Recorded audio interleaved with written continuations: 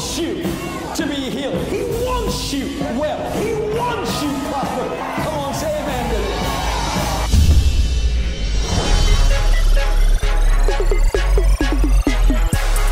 My name is Bishop Ron Gibson. I'm Bishop Clarence McClendon. My name is Deitrick Haddon. I'm Wayne Chaney. My name is Jay Haizlip. My name is Noel Jones.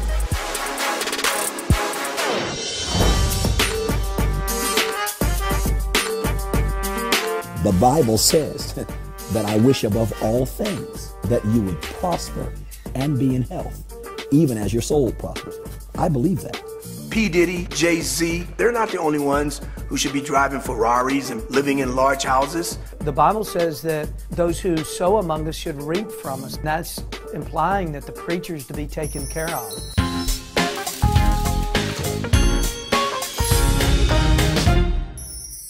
All right, you know, we talk about preaching in LA, but first you gotta help brothers out, because you got some swag that's undeniable. So I mean, they may not have as much money, but what are some tips you can give people to looking their best? You know, like I said, I believe it really is true that you only get one chance to make a first impression. So I encourage people, you know, to dress intentionally, you know, and I encourage people to dress for where you want to be, not for where you are. Yeah. Okay, so firstly, I was excited to see some of the previews. Can you talk a little bit about the man cave scene? I liked how you talked a little bit how seeing things out of context.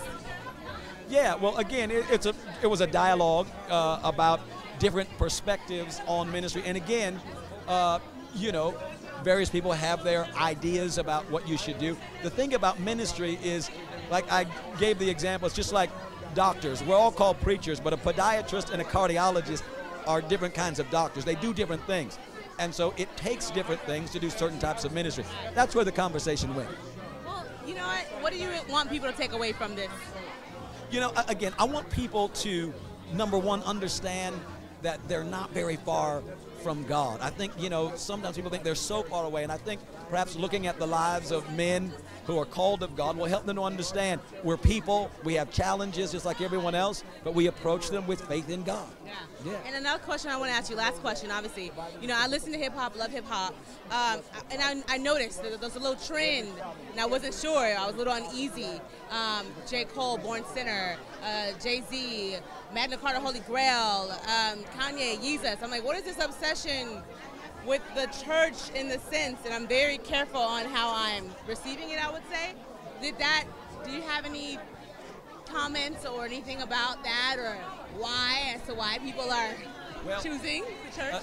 Jesus is one of the most famous men who ever lived, and so I think, you know, people gravitate to things that are powerful, even if they don't fully understand them. Okay. And so, you know.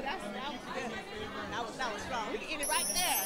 Hello, this is Bishop Clarence McClendon, and you're watching BlackTree TV. Keep it locked.